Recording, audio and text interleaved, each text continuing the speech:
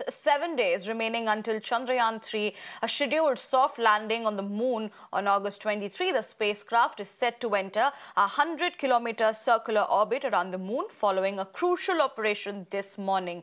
This is known as the orbit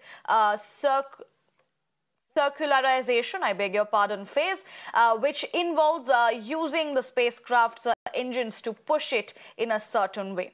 The phase is aimed at making Chandrayaan's path near circular. Remember, a number of key maneuvers are lined up before India's ambitious moon mission makes the landing next week.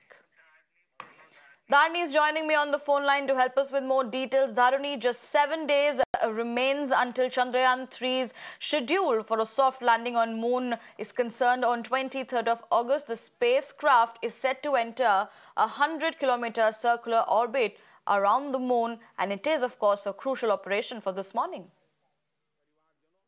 It's a very crucial operation. Chandrayaan 3 is expected to make the soft landing on the south pole of the lunar surface on August 23. And today, a very critical maneuvering is going to happen to enter a 100-kilometer circular orbit around the moon. And this, maneuvering, orbital maneuvering is very crucial because it is happening just 7 days ahead of the scheduled soft landing of Chandrayaan 3. So, all the, maneuvering and the steps that we take in the next 1 week, they're all very crucial because we are nearing the soft landing space, one day after the other. We only have 7 days left for the final soft landing to happen. And all these steps and all the maneuvering that we do in these, 7 days in between, these are all very crucial. And today, ISRO has told that, there will be a critical maneuvering to enter a 100-kilometer circular orbit around the moon. And as I told, the soft landing is expected to take place on August 23, which will make India the only other country to land a spacecraft near the south pole of the moon.